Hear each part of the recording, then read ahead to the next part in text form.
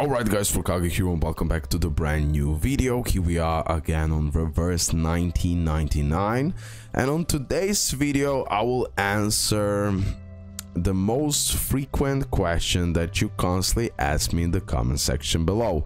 After re-rolling RoKage, should we keep on summoning? Should we save?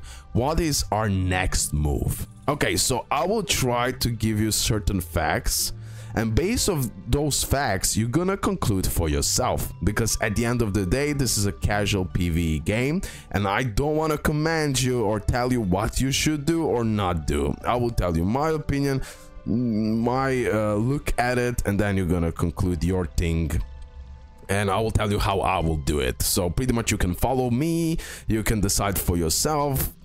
You can play around, you know. I believe you cannot make like huge mistake that you won't be able to progress for days or something like that. I don't think that's the case. Okay, so first of all, let's get rid of this. Do not summon on this banner, like we already talked about this. This is a Amid the Water banner. This banner is just pretty much for the reroll, if you want to reroll on this banner. Although I still recommend that we reroll on this raid sub banner. Why is that? Because this banners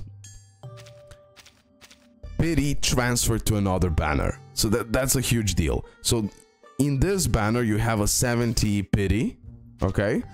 After 70 summons you get a guaranteed 6-star, and for example this banner leaves in certain amount of days. So in 11 days, 22 hours and 56 minutes, the banner will go away and new banner will drop and replace this one.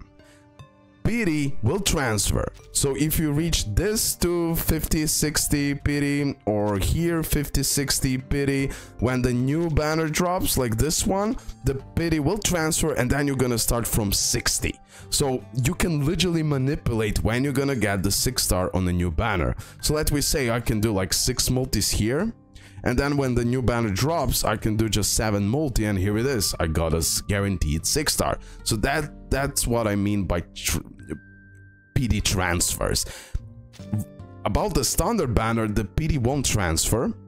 You have here 70 summons PD, that's the same case as the others, but it's individual pity. This one will never transfer to other banners, so have that in mind. That's why I say after re-rolling, do not summon on this banner, only summon on those. Okay, now the real question is, you're done with the re-rolling, you got what you wanted to get. Is it worth to keep on summoning? That's a really good question. I cannot give you like 100% answer on this, but I will tell you my take, my opinion. As long as you can progress, as long as you created the right team who has the DPS, damage dealer, healing, and the character that will give you survivability, debuffs, buffs, you know the drill. We already talked about the team composition. Don't summon. If you're doing fine, if you don't want to flex, if you're pretty satisfied with your progress, just don't summon. It is not worth it.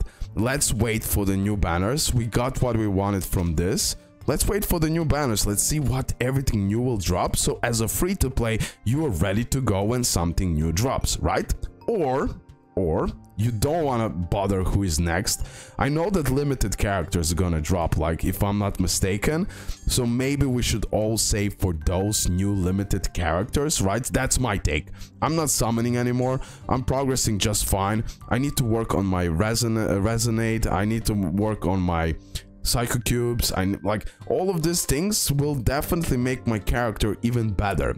Duplicates in this game are not so busted that you're gonna be like, 5 stars needs more duplicates, but 6 stars low-key they're fine in most occasions when you build up right psych cubes and right resonant and many more things that are connected with the character. So pretty much, long story short, my answer is, when you found the right composition, when you're done re-rolling, don't summon. Let's see what next will drop. Have in mind, the pity again will transfer, so you re-rolled on this banner. Let me say you did like 2, 3, 4 multis, something. I mean, 1, 2 multis. Let me say 3 over time, because I did a little bit more multis than maybe I should have. But I don't care. I wanted to get furthermore and see what I can get, how lucky I can get. etc. So the pity will transfer for the next banner. I'm fine with it. I got what I got from this. Now let's wait for the new banner and see what everything new is gonna drop. And definitely like this, I will have higher chance to pull a 6-star on the next banner, hopefully featured one. So yeah, this 11 days will be here. Now I'm not sure, tell me from the CN and everything else, when the new banner is gonna drop. Will it be like a separate pity from this too? It's like a new limited banner that has its own pity? That's like the real question. But like this banner with the rates up, definitely they're gonna share pity between, transfer the pity, so you're good. So in my eyes, after you created the right team, you rerolled and you're satisfied and you're progressing, work on the side cubes, work on the resonant for the character, work on your insights, level up. You know, duplicates are helpful, but if you work on another thing and you have the right team, you just don't need to summon anymore. You just don't have to summon, bro. You're gonna be able to progress if you have the right strategy. You are going to be fine. The other thing that you could do is like, you don't care. You want to reach the pity, you want to get more 6-stars, so you go for it. I cannot forbid you to do it, but my advice is just like keep on that summon currency. If you're doing fine, just keep that summon currency. Don't go too crazy, because easily, guys, you could get shafted until the pity. Until the pity you could get shafted. And imagine some new broken character drops and you're not ready as a free-to-play. You will be in a disadvantage in a way, right? So that is my take. Definitely for now, I would not summon. After re-rolling, maybe do 1, 2, 3 multis for fun to see how lucky you can get if you're not completely happy with the re-roll. But for now, as long as you can progress, you're fine, bro. But just please do not summon here. You're gonna waste the pity, you're gonna waste a lot of summons, the pity won't transfer to the other banners, and then this would be like one of the biggest mistakes that you could do. One of you sent me a comment that you got the eternity from the 6-star beginner banner, and then you went all in here and you got like 4-5 shafts in a row. Yeah, I told him, bro, okay, maybe you got eternity. If she can carry you, you potentially could be fine. But I believe at the end of the day, maybe you can now, since you've done so many multis, maybe you should just reach the pity and see who's gonna get who you're gonna get as a 6-star. And if you're not satisfied, just start all over again. This could be potentially one of the biggest mistakes that you can do in the game, but it's not end of the world, okay? But I'm telling you, you're really risking it with summoning a lot and get shafted. You're gonna waste a lot of things. Okay, guys. Hopefully you did enjoy the video. Hopefully it was helpful. Leave a like, subscribe, your opinions in the comment section below. And that's it. There is like 2 ways. Do you want to go all in right now that I don't recommend? But then again, if you get lucky, you could potentially progress faster than everyone else.